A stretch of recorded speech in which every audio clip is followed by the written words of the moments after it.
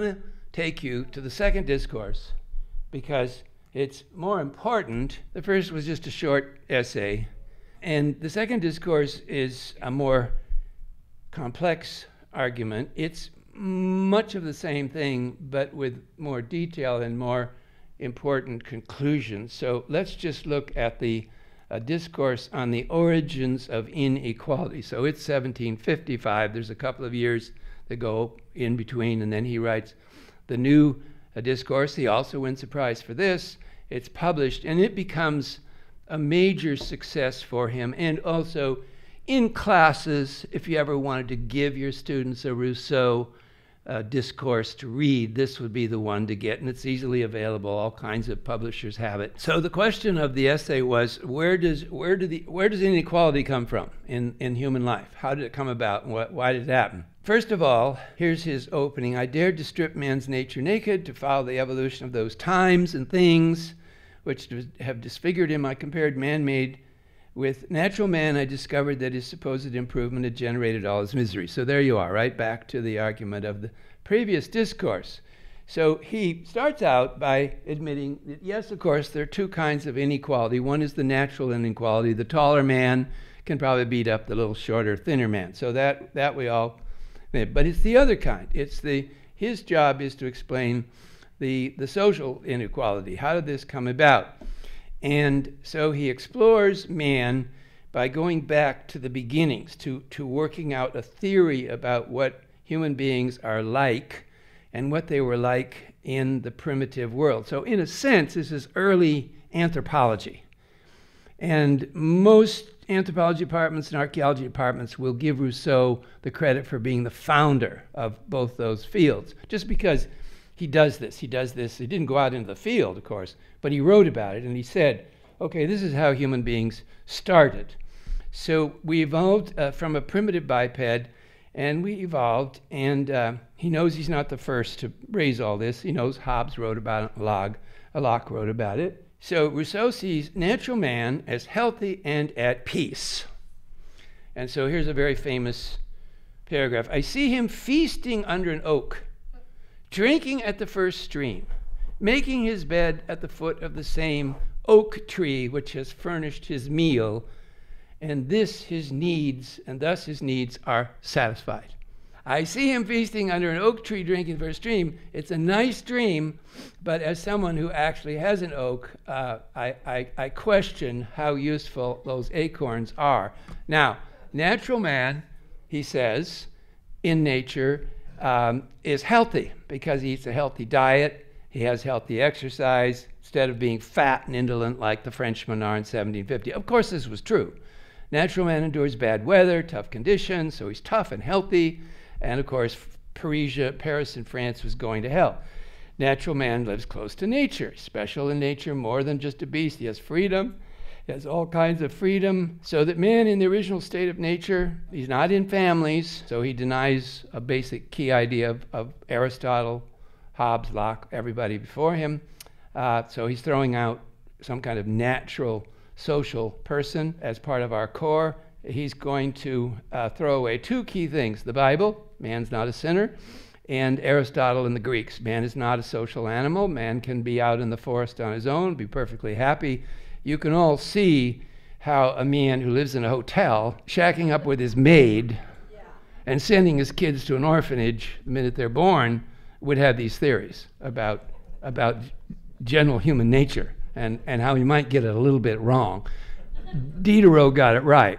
Rousseau got it wrong. Diderot got it right. So then the next stage of man's condition is nascent society, in which he acquires huts and a feeling of property and family. Now he settles down with a female partner. Man in this stage enjoys a natural pity, natural compassion, but he's leaving behind his pure condition, his natural condition, and now he becomes jealous because he's got this lady, so he's jealous, and he becomes social and linguistically active.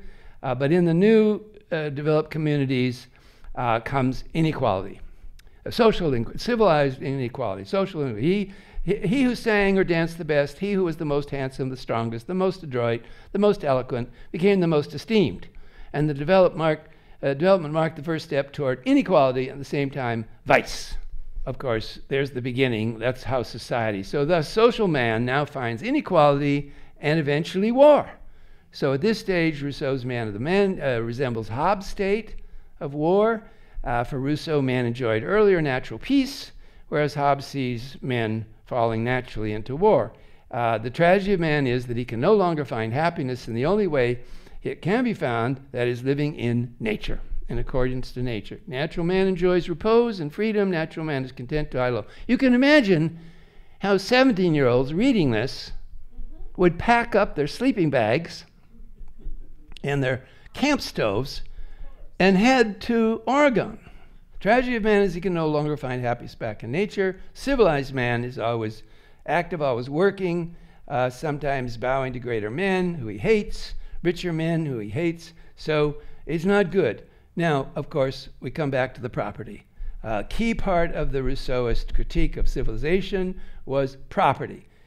Human beings should not be putting fences about property. They shouldn't have property. They shouldn't care about property. They shouldn't want property. They're much better off if they're out in the forests and they've got the oak trees and the acorns and their wives and their kids, and they don't have to worry about what they own. They don't have to worry about their mortgage. They don't have to worry about taxes. Voltaire, on the other hand, thought this was ridiculous. Voltaire loved his property and spent a lot of money on his property and spent a lot of money on the village that he owned that was part of his property. He built buildings. He bettered the condition of the peasants in his town, raised it up by teaching it crafts, and turned his village into an immensely prosperous town that is now still going and is a big, huge success, and everybody's driving Mercedes. So, you know, who did better, Voltaire or Rousseau? Teslas were what Rousseau has. Rousseau has his town full of Teslas. Voltaire wrote in the margin of Rousseau's statement that first man to enclose land was the founder both of civil society, quote, voila, the philosophy of a beggar who would have the rich be robbed by the poor. How do you like that? Isn't that great? One key thing in this, in terms of critique, is across the channel in England, John Locke and his disciples were writing a theory of government that was exactly the opposite of this. Locke and the British tradition pointed out that from the Magna Carta, 1215, the protection of freedom was in the protection of property.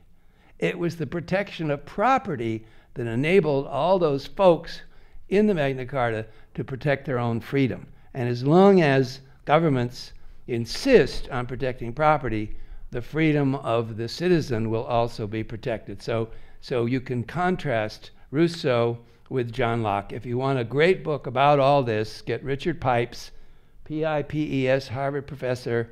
This is the key book, the best book anybody's written about property and freedom, and that's what it's about. He explains that it's the British who figured this out way, way back and have worked century after century after century after century to enshrine in a Bill of Rights, which of course all those British colonialists carried over to the United States of America and enshrined in their own constitution. So Rousseau versus Locke. And here's Voltaire's comment that I read to you before. I've received, monsieur, your new book against the human race, and I thank you. No one has employed so much intelligence to turn us men into beasts. One starts wanting to walk on all fours after reading your book. However, in more than 60 years, I've lost the habit.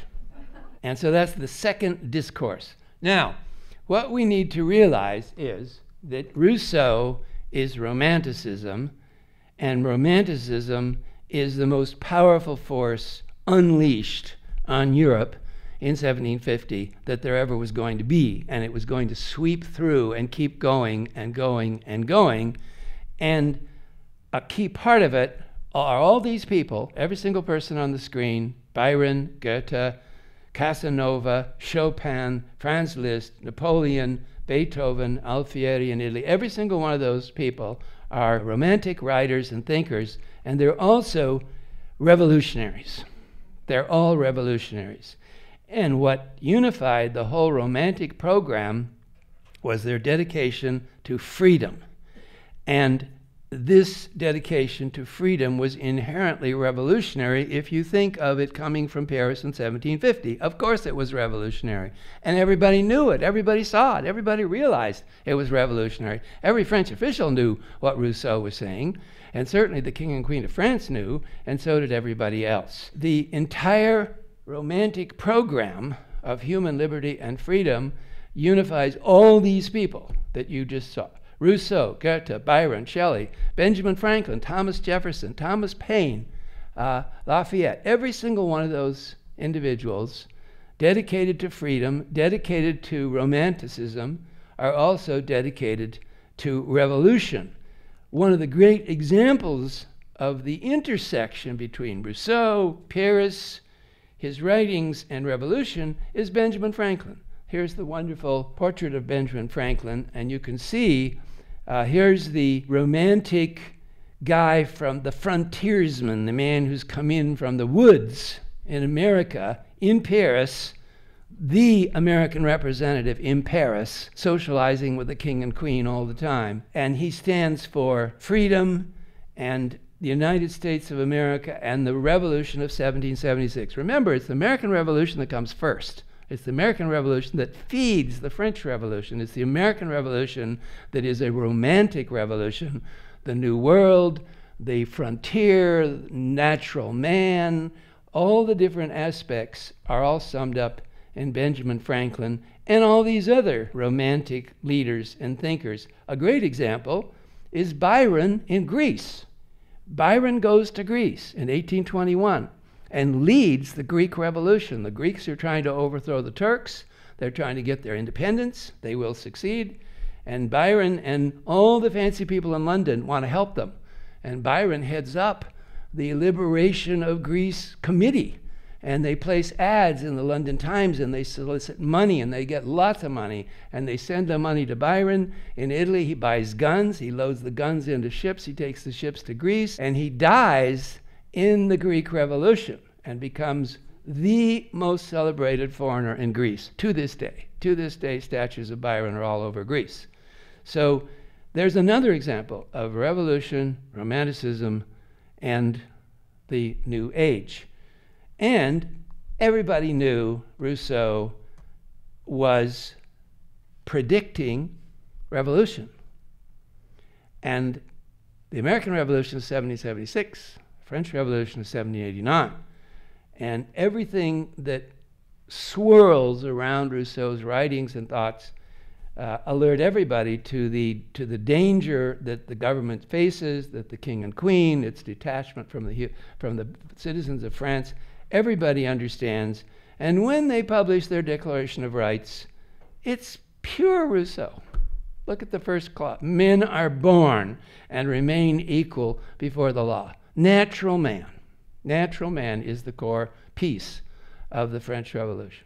So that's the story of the most influential man of 18th century France.